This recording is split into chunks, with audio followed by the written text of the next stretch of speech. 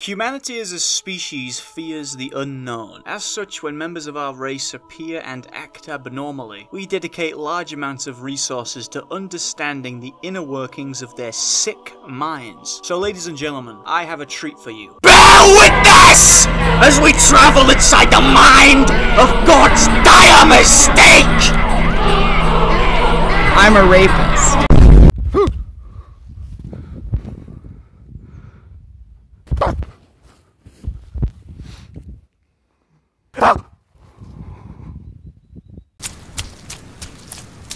What is that? Who did this?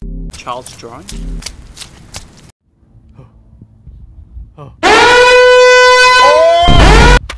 Before I begin, I want to make something very clear. I don't want any transphobia in the comments. I don't want to see anyone saying, oh, Keffals is a man, Keffals is a man. Keffals is not a man. She's a very, very ugly woman. Now, if you watched my last video on Keffals, you may have come away thinking, wow, this Keffals character is a real greaseball cunt. But what if I told you that that was just a taste of how bad Keffals really is?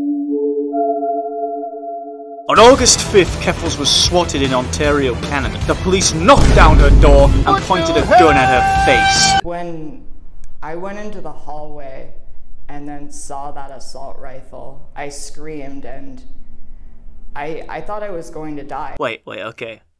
Let me redo that. On August 5th, the police knocked down her door and pointed guns at her while she was walking down the hall. They did not go into my apartment until after I was in custody, and they had a search warrant signed. Okay. One more time. On August 5th, the police knocked on the door, asked Keffals to come into custody with them, where she stayed for a few hours before going home. Did I mention that the police were also highly transphobic, using her dead name? Wait, that's not your dead name. That's your dad's name. I think we've gotten our wires crossed. When her father was dying of brain cancer, he flew her to Thailand and using all of his life savings, got her the best possible back alley reassignment surgery, with only the very best of unlicensed medical practitioners. Immediately after the surgery, she abandoned her father's name and took her mother's last name, which if I were him, I'd be pissed. He wasn't though, because he had fucking terminal brain cancer, probably barely capable of function. She's got siblings too, really cut them out the fucking will, didn't you? I want to honor his legacy, so every year I do cancer charity fundraisers. Not gonna take his name though. That's going too far. Not only does she refuse to take his name, but the name of the man whose dying wish was for her to have a happy life is actively insulting to her. Really tells you all you need to know about the bitch, doesn't it? Look, I'm not saying that she may or may not have manipulated her mentally ill dying father into spending the last of his money on an expensive unlicensed medical procedure, effectively stealing the rest of her family's inheritance and life insurance money. But what I am saying is that she raised over $100,000 for a legal case against transphobia in the Ontario police force, only to spend it touring Europe on a holiday. Swatting is bad, we can all agree on this, but I don't have any sympathy for someone who goes on social media and essentially dares people to swat them. It doesn't help when she talks about how in danger she is and how she needs to go into hiding, only for her literal next tweet to just be, "My name is Walter Hartwell White.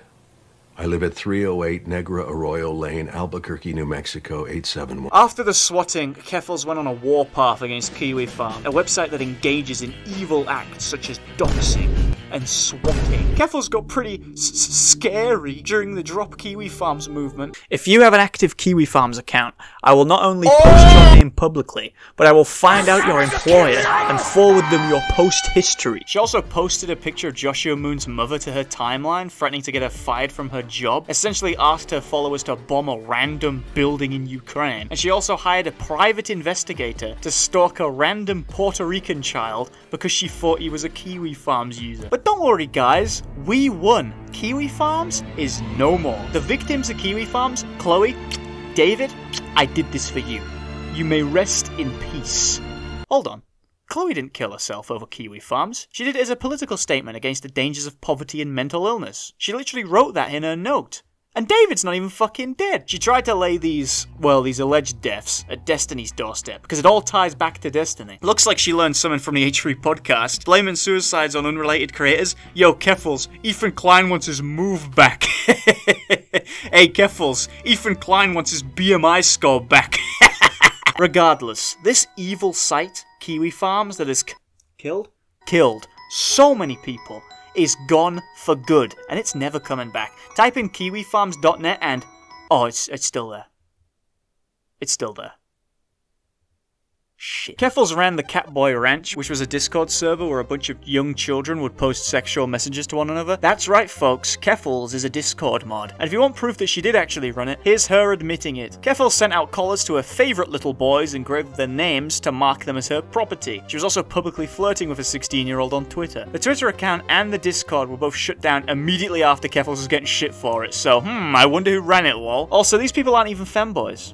Even on Kiwi farms, they put femboy in quotes. Even they know it's not true. If you're trans, you can't be a femboy. It's literally in the fucking name. They're turning all the femboys into women. First they did it in Guilty Gear, and now they're doing it in real life. Keffals for years has been promoting the DIY HRT directory through both her streams and through a link on her Cloudflare-provided website. Now, the DIY HRT directory is a wiki that teaches young children how to purchase dangerous chemicals so that they can brew potions in their bathtubs that permanently affect their physiological health and well-being. This is something that Keffals has been unapologetically in favour of for a while now, and this may come off as an offensive opinion, but I believe that anyone who supports injecting children with puberty blockers also believes that you should be able to fuck them. All I'm saying is that, logically speaking, if a child could consent to gender reassignment, they can also consent to sex, and we should also be putting them in the military. I want to see kids as young as 9 in the military fighting wars, just like the Taliban do. They're the real progressives. Now, the person who runs the site, @BobPosting, has officially admitted to pink pilling multiple children, which is basically where you approach a child and say, "Hey kid,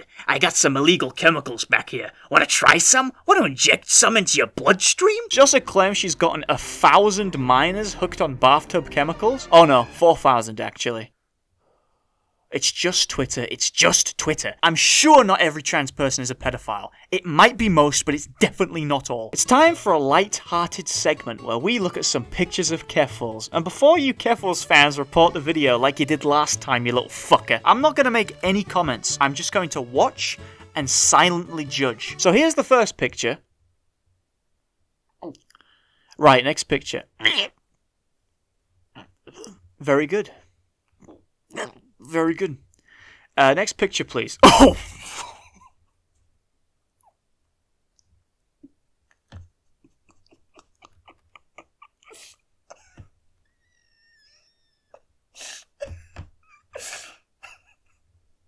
Oh, I didn't expect that.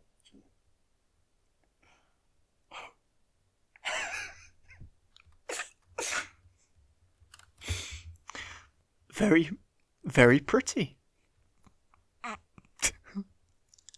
Very pretty. After Destiny created his manifesto on Keffals, a lot of Keffals fans, now exposed to the truth, turned on her. One of these being Jaden, who up until now was Keffals', I believe the official term is, raping boy. Jaden, where art thou, Jaden?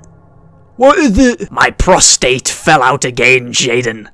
I need you to place it back within me. Regardless of the facts and evidence that Destiny showed, however, there are still many loyal followers who refuse to believe anything he says. Why would you believe anything Destiny says?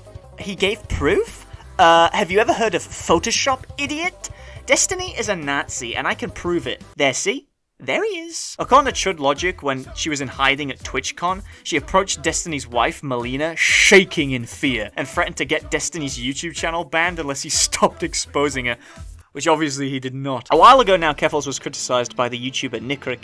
In response to this, she asked her followers publicly to file complaints to the Minnesota Bar Association in an attempt to get the man barred from law. Now, these retards didn't read the, I'd say the fine print, but it's very clearly on the front of the fucking piece of paper, which says that the complaint will be forwarded to the defendant, so don't include any information that you don't want him to have. So Nick now has a series of false complaints made by Keffals' audience to try and ruin his career, with all their personal information on it, names and telephone numbers and addresses. So the dude just fucking names and shames them. He doesn't give out their addresses, only their legal names. One of her followers, Gay Fesh, who's one of the geniuses who gave the dude their own personal information, was crying on Twitter about how Nick was doxing people and should be banned, which is ironic considering who they're supporting. So Nick gets banned off YouTube and Twitch, and I wonder who did it. I wonder if the person who constantly brigades others and calls for them to be banned had anything to do with it. Oh, she took credit for it again, just like the last time? This brings us to the greatest ratio of Keffals' entire career. She goes on Twitch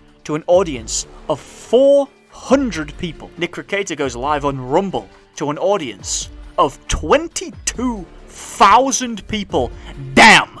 That's a ratio, fool. Anyway, Nick had his channel reinstated so Keffals can go back to doing what she usually does, like grooming children or not being physically stimulated by pain nor pleasure. She also did porn. Don't worry, I won't show you, but I will read you the description. Sexy post-op T-girl Sky is having a great time playing with her T-girl pussy for you. She has a petite body. Nice one. Nice tits and a nice ass. Before I leave, I shall fill you with hope. Her fiancé, Alex, he left her. Round of applause for Alex, everybody. I'm proud of you, bro. I'm proud of you. A lot of men wouldn't do that. They would have tormented themselves by sticking in it, but not Alex. We can bust his balls for even considering marrying the Penguin from Batman Returns, but hey, he saw the light. He saw the light before it was too late. And I think that leaves us with a happy message. No matter how much influence she has online, in real life, she's pathetic. Nobody loves her. Nobody will ever love her. She cannot feel any physical sensation. And she's ugly and overweight.